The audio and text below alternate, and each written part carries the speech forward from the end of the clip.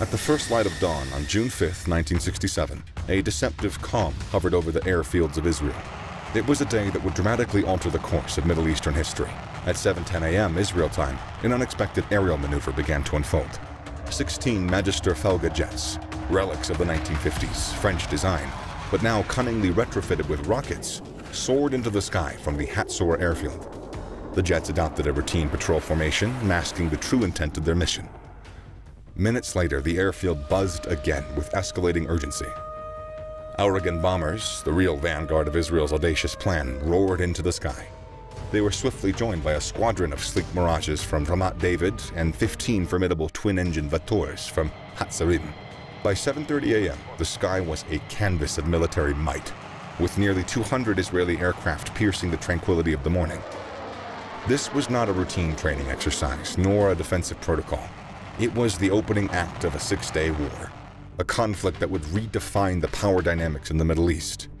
In a bold and high-stakes gambit, Israel had launched a preemptive strike, a masterstroke of military aimed at gaining air superiority. The target? Egyptian airfields and the heart of their air force. As the world awoke, history held its breath. Within hours, the map of the Middle East would begin to be redrawn, and the reverberations of this day would echo for decades. This account chronicles the 6-day war, a testament to strategic brilliance and the unpredictability of warfare.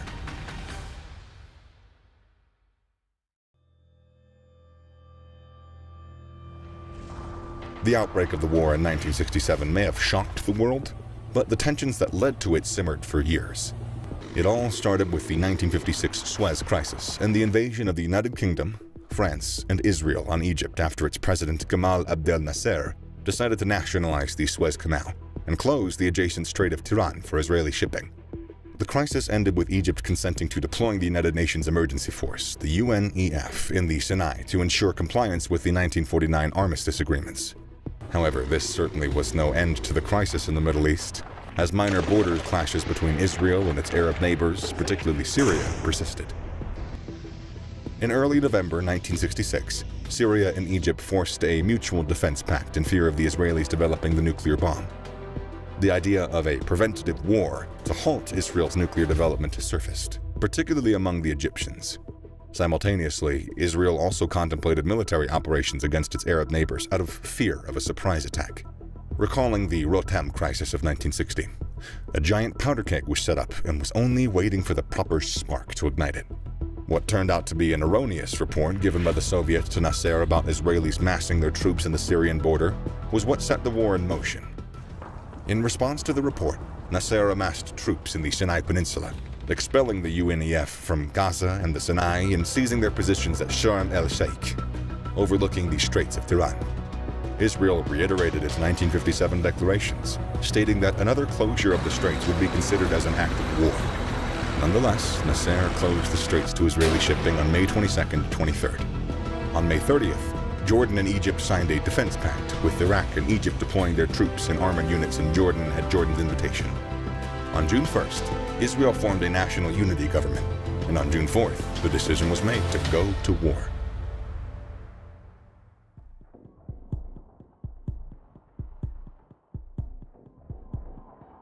In 1967, upon full mobilization, the Israeli Defense Force, or the IDF, comprised approximately of 250,000 personnel, largely reservists, supported by conscripts and a smaller contingent of professional soldiers.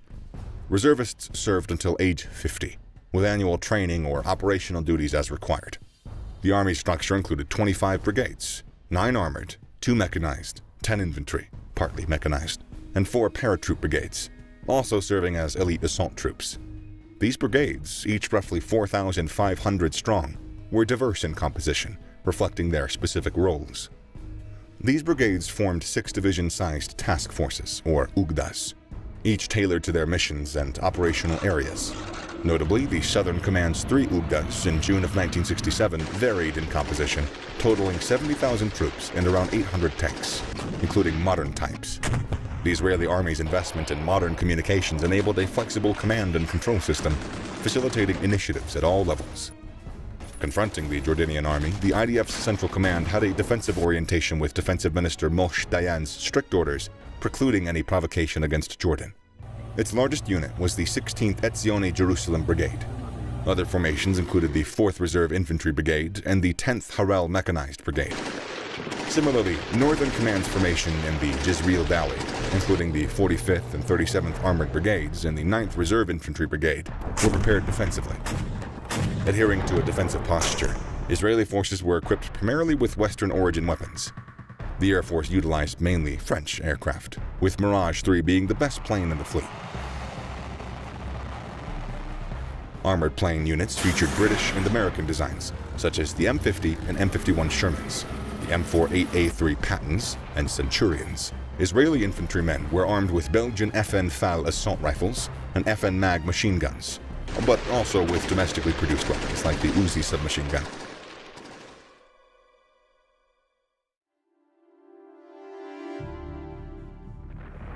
In June 1967, with an official strength of 210,000, the Egyptian army deployed approximately 100,000 troops in the Sinai Peninsula and 50,000 in Yemen, with the remainder being repositioned to protect Cairo west of the Suez Canal. 6 divisions of 930 tanks, most being T-34/85 and T-55 tanks, 200 assault guns, and 900 artillery pieces, formed the formidable force of the Sinai Front Command. The Egyptian army was a mix of professional soldiers and conscripts undergoing 3 years of national service. Their ability to remain in prepared positions for extended periods, unlike the Israeli economy burdened by prolonged mobilization, made them defensively inclined. However, inadequate training and mechanization hampered their effectiveness. The officer corps was heavily politicized, affecting the professionalism of the army. Despite these challenges, individual soldiers displayed stoicism, though officers often neglected their welfare.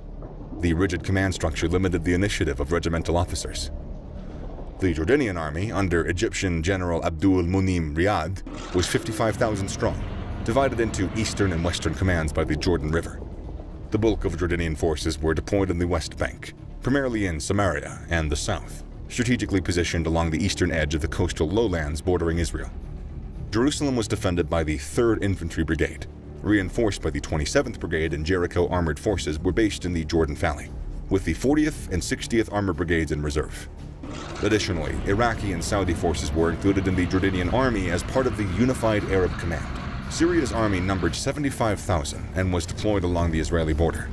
The Golan Heights, a fortress with bunkers, pillboxes, and interlocking positions, had over 500 artillery pieces and 750 tanks and self-propelled guns. 3 fortified lines, including artillery and Katyusha rocket batteries, constituted the Syrian defenses. 8 brigades held the field fortifications, with 5 infantry brigades in the front lines and 3 armored and mechanized brigades in reserve.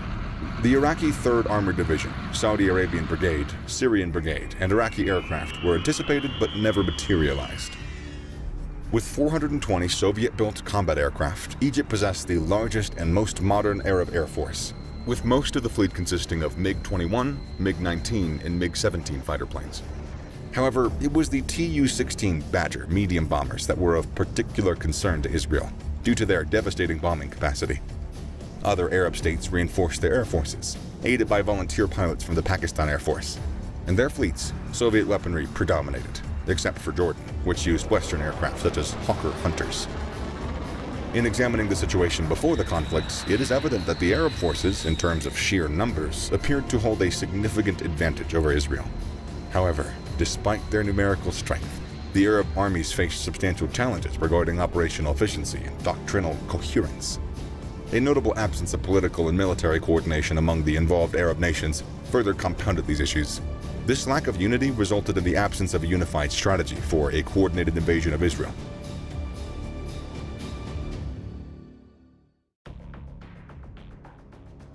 In a series of military operations, the Sinai Peninsula became the focal point of action. Operations in this area were marked by a strategic surprise orchestrated by the Israeli military.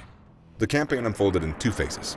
An initial and devastating airstrike by the Israeli Air Force, IAF, followed by a well-coordinated ground offensive that culminated in the capture of Sinai. On the morning of June 5, 1967, the war operations began with Operation Mokt, a meticulously planned and brilliantly executed airstrike by the IAF. Flying across the Mediterranean Sea at low altitudes to evade radar detection, Israeli warplanes launched a surprise attack on the Egyptian airfields. This devastating blow effectively crippled the Egyptian Air Force. With 338 Egyptian aircraft destroyed, among them the entire fleet of 30 Tu-16 bombers. During the operation, Israeli bombers used specifically designed tarmac shredding penetration bombs to disable runways, thus further crippling their enemy. Ultimately, Operation Mokt secured air supremacy for Israel, a pivotal advantage that would shape the course of the war. Ultimately, Operation Mokt secured air supremacy for Israel, a pivotal advantage that would shape the course of the war. Subsequently, the Israeli Defense Forces embarked on a ground offensive across the Sinai Peninsula. During the Six-Day War, the Israelis made a significant departure from their past military strategies concerning Egypt by focusing their attack on the northern part of the peninsula. Unlike previous occasions where they attacked via the central and southern routes, the IDF's approach emphasized a three-pronged offensive, integrating infantry, armor, and air support bolstered by their newfound air dominance. In the northern sector, Major General Israel Tal led the charge through the challenging terrain of the Rafah Gap. His men encountered formidable Egyptian defenses, including minefields and entrenched gun emplacements. Despite stiff resistance, Israeli forces, leveraging their combined arms advantage, breached these defenses. The ensuing Battle of Rafah was a fierce contest, resulting in significant casualties on both sides. Advancing towards Arish, the Israeli forces faced intense combat, particularly in the Jaradi Defile, a narrow pass vigorously defended by Egyptian forces. Although Israeli troops incurred substantial casualties, they successfully secured Arish, a pivotal milestone in their offensive. Simultaneously, Brigadier General Avraham Yoffe and Major General Ariel Sharon conducted operations south of Tal's forces. Yoffe's division played a vital role in facilitating Tal's capture of strategic points. At the same time, Sharon's troops encountered formidable resistance at the Katef Plateau, a heavily fortified Egyptian position defending the vital Abu Agela road junction. Battles in the southern sector were characterized by intense fighting, with the Israelis ultimately emerging victorious.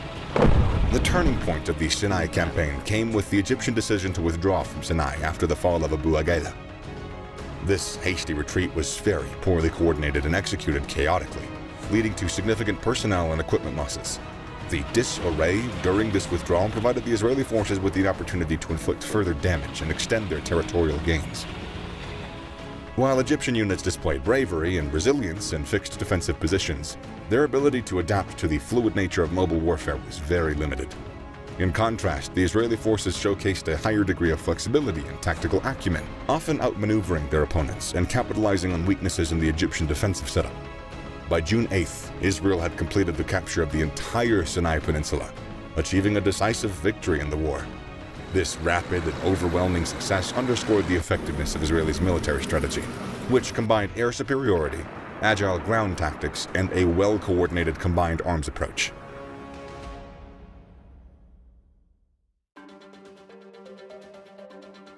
Since the Israelis focused on conducting a campaign against Egypt, they initially planned a defensive stance along the Jordanian front. However, intermittent skirmishes in Jerusalem quickly escalated into full-scale confrontation. The Jordanian forces, well-disciplined and trained primarily by the British, engaged in the initial shelling of Israeli positions on June 5th, which was met with a swift and robust Israeli response on the same day.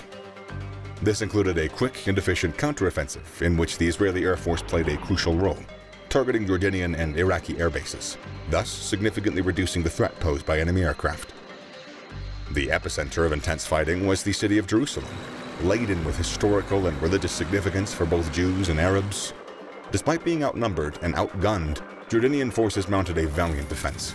The battle was marked by strategic maneuvers, with Israeli forces gradually advancing through the city amid heavy resistance. Key confrontations included the battles for Government House, Jebel Mukhaber, and Ammunition Hill, the latter being a pivotal turning point. Already on the second day of the battle, the Jordanians realized that they could not withhold Israeli assaults. Amidst the chaos, an Egyptian directive ordered Jordanian withdrawal, a command initially resisted by King Hussein in hopes of a ceasefire. Miscommunication and disorder within Jordanian ranks led to gradual and disorganized retreat. The Israeli military, leveraging air superiority and combined arms tactics, effectively pursued retreating Jordanian units, exacerbating their disarray. The conflict reached a critical moment with the Israeli decision to capture the old city of Jerusalem on June 7th. Led by paratroopers and met with minimal resistance, this operation symbolized a significant victory for Israel and a profound loss for Jordan. The northern part of the West Bank also witnessed significant battles, with Israeli forces overcoming Jordanian defenses in Samaria and the town of Jenin. The war exposed vulnerabilities in Jordan's military strategy, marked by inadequate preparation and coordination. By the end of the conflict, Israel had almost total control of the West Bank, beginning its military occupation. The brief but intense conflict resulted in considerable casualties and a seismic shift in the Middle East geopolitical dynamics. For Israel, the victory in the West Bank expanded its territorial control, while for Jordan, it was a devastating blow to its military presence and national identity.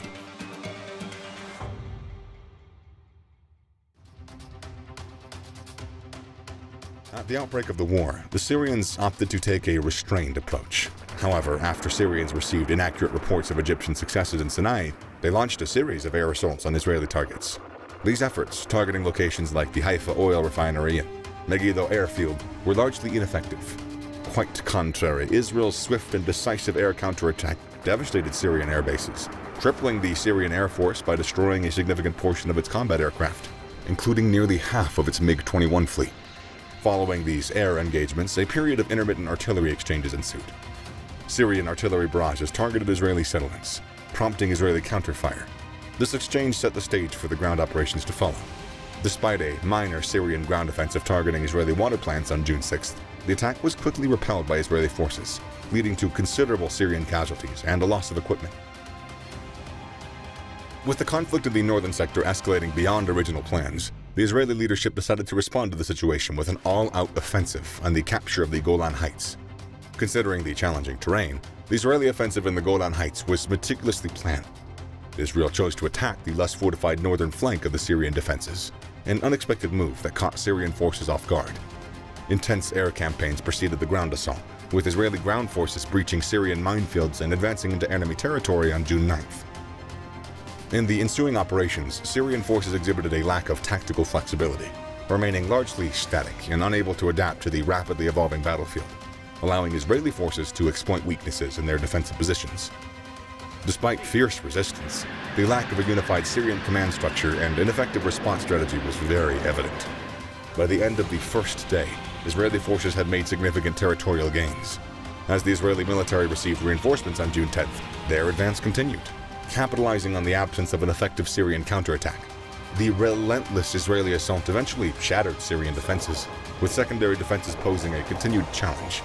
The conflict culminated in a ceasefire brokered by the United Nations, marking Israelis' control over the Golan Heights and a strategic victory.